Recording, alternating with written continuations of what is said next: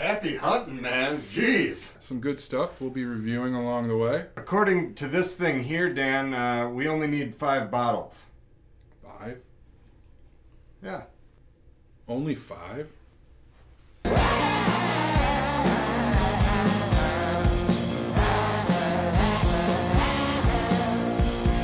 Once again, it's Whiskey Wednesday. I'm Dan. And I'm Eddie. We're the Deathless Dogs.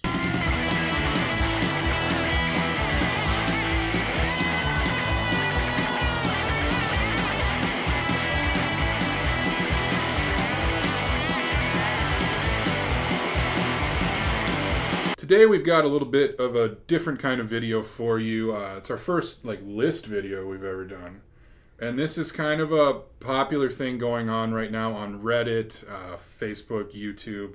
A lot of people are doing this, and it's this principle that somebody put up on Reddit saying, you really only need 5 bottles. We're overachieving, but really you only need 5. And that's not to say you only ever need to have 5 bottles of whiskey in your entire lifetime. Right. Saying you only really need to have 5 at a time. It's kind of an interesting thing. A lot of people have been giving their lists, and we figured we'd jump in and give our take on it as well. So you might get a total of 10 whiskeys here today. Yeah, I don't think we have any crossover. The 5 bottles that you need in your collection, you start with your daily drinker, then you've got your cheap mixer, then you've got your impress your guests bottle. Right. Then you have a your own special. It's Friday night. Friday night lights. Yeah. What's going to get you there? And then your special occasion. Razzle dazzle. Yeah. Let's jump into it because these glasses are empty. And I feel like a good thing to fill them with would be our daily drinker. Daily drinkers, line them up. Let's go. So my daily drinker that I selected is Eagle Rare. This one here just happens to be a single barrel store pick. But as you can see behind me, I think we were about 2 deep in the Eagle Rare department. As am I 3 deep at my own house. I drink it quite often, and it's a pretty easy no-brainer daily drinker for me. And also, as a musician, I might add that the neck on these bottles makes for a great bottle slide, and I think it's featured on one of our tracks, actually. The slide guitar on Bring It In. Daily drinker. Put it on your side. My bad. I didn't know what we're doing. All right. That's your side. This is my side. All right. That's your side. I will put my bottles on my side. Daily drinker. Yeah, so that's a good pick. Because the idea behind a daily drinker would be that it's not super expensive, relatively easy to find. Eagle Rare can be difficult to find, but when it's here, it's abundant, and we can pick up a bunch of it at one time, like I'm sure you did. Mine is a little more easy to find than his, and it is Wild Turkey Rare Breed. I like Wild Turkey stuff, right. And this is barrel proof. It's not a super high barrel proof, though, only 116.8, but you're getting a little burn off of it.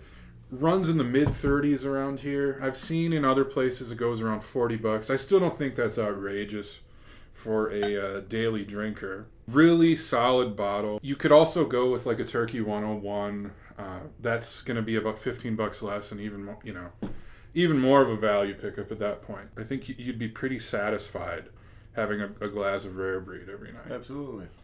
And I'm going to try out that theory right now. Okay, I suppose we should go for our second bottles here. Cheap mixer. So I'll go first on this one. My idea of a cheap mixer should be obviously cheap, but it's still gonna come through in mixed cocktails, the flavor of it. It's not gonna completely disappear. I want it to have a little bit of proof in that regard. So my pick on that, Old Grandad 114. Nice. It's good in an old fashioned. You could mix it with anything. It's going to have above 100 proof, so it's going to come through. Yeah. You're still going to feel it. My value mixer beverage, what is it officially called? Cheap mixer? We'll call it cheap mixer, but if you want to go value mixer beverage.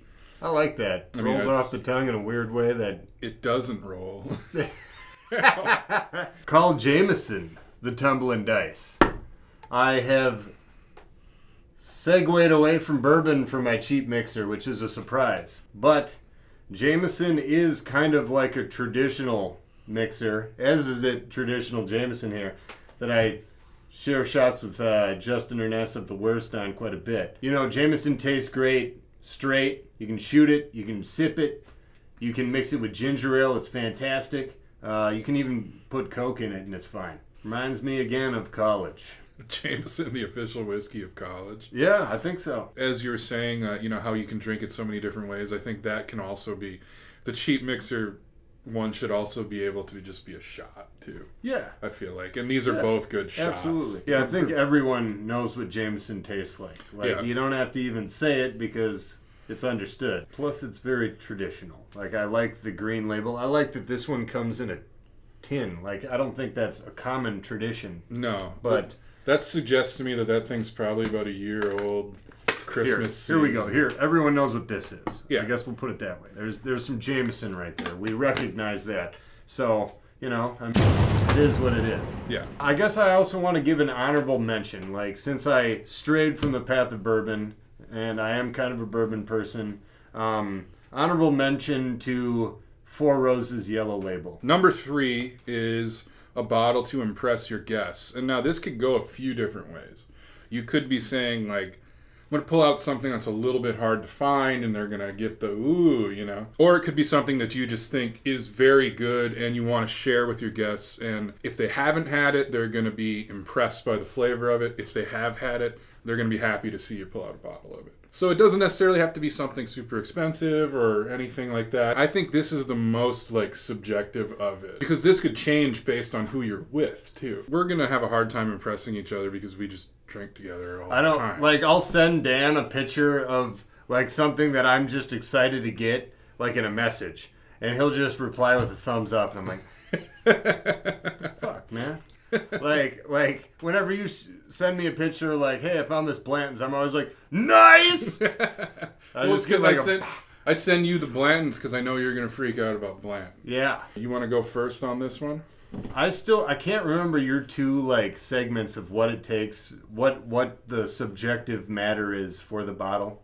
But I'm going to throw in a third one. I will regale you with an epic tale, an epic voyage on how this bottle came to be.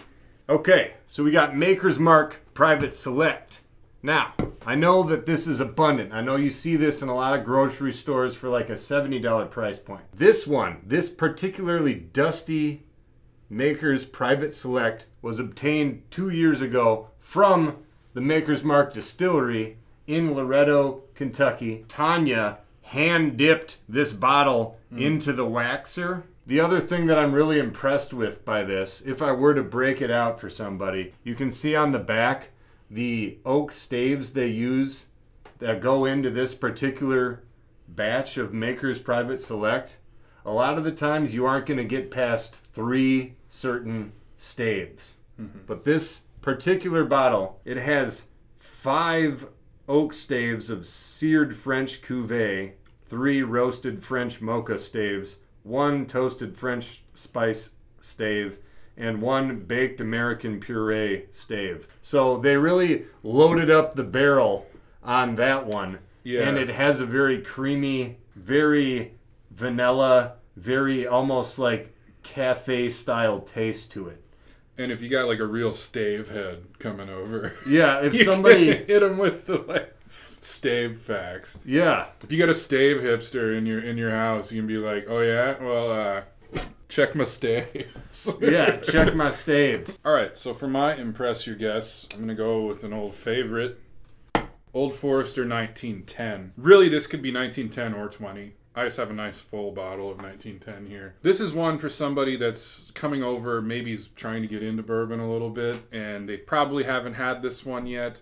I think they would drink it and want to get it and then see the price point on it and be like, wow, that's not even that expensive. That's a lot of flavor for in the $50 range. Right. If you're somebody who is into bourbon, you're going to know this bottle, and chances are you're going to like it. And if you don't, the door's right there. You can get out. You can go. I think it's just a really solid bottle. The 1920 as well. Both very drinkable, very flavorful bottles. And I think if someone came through that doors who was a bit more of a whiskey snob, we would have something waiting for you. But if you're going to come in here and snob out, you can snob outside. You can snob on out. All right, number 4 is your we'll call it Friday night drinker. You're not your daily drinker. You want to step it up a little bit. It's Friday the night. Weekend. Yeah. Yeah. Could be Saturday night. You know what I mean. Let loose. You don't have to work the next day. You've earned it. That's one of the best drinks of the week, really. Oh, absolutely. As I mentioned in my birthday video, when it is that Friday night drink, I want something higher proof, and nothing says high proof quite like a Booker's.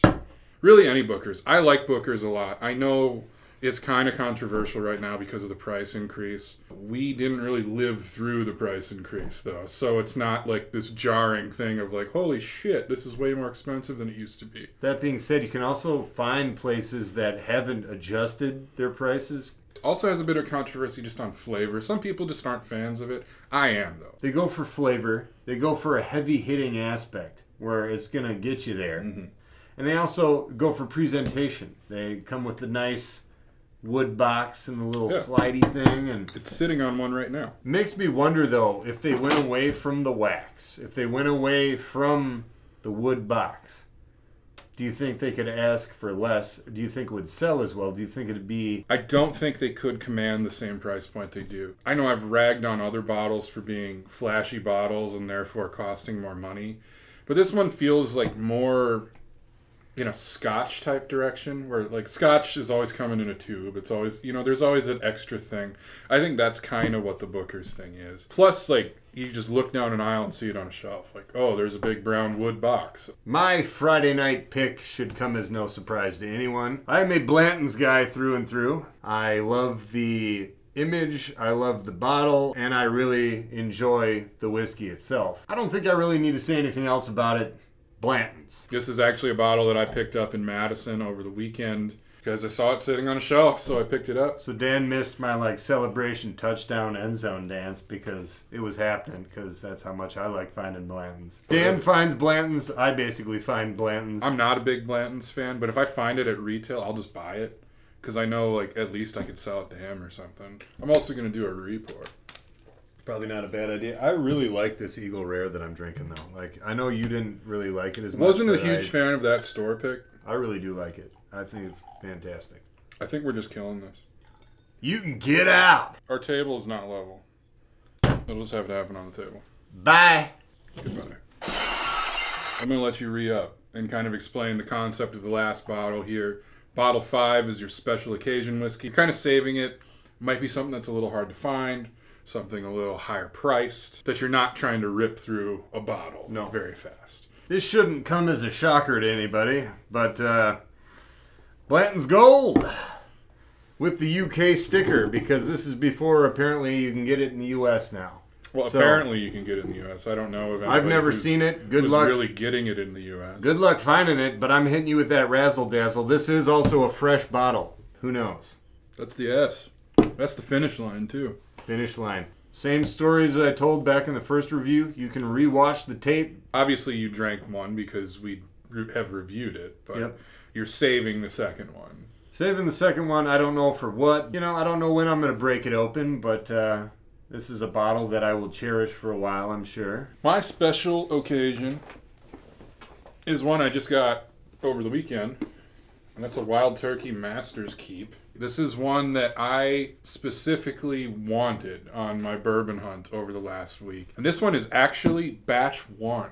Oh, nice. The very first one. And the guy at the liquor store, like I came in, I saw it, and I was like, which one's this? He goes, that's the very first one. And it's because they got like 3 cases of it, and it got buried in the basement. And like the salesman forgot about it. Like the guy selling it to me was like audibly pissed off about it. He's like, oh yeah, this would have been gone years ago if the guy did his damn job. Wow, so I didn't know that. That's really cool. I'm thinking a possibility of a fresh bottle pop Thanksgiving turkey dinner. Nice. You know what I'm saying. With all of you. We'll review the Master's Keep for Thanksgiving, I think. It is kind of a full circle bottle, as my daily drinker is Wild Turkey Rare Breed. Yeah. Those are our 5 of the you only need 5 bottles list. I don't necessarily know if I agree with that concept, but it's fun. What would be your 5 bottles? We'll post the categories here, and then fill them in with what you would pick as your 5 bottles. Be sure to smash that like button if you haven't already. From the Western Wisconsin Whiskey Emporium for ladies and gentlemen,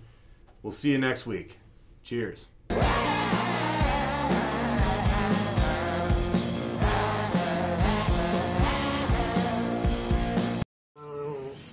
You want my sandwich, don't you?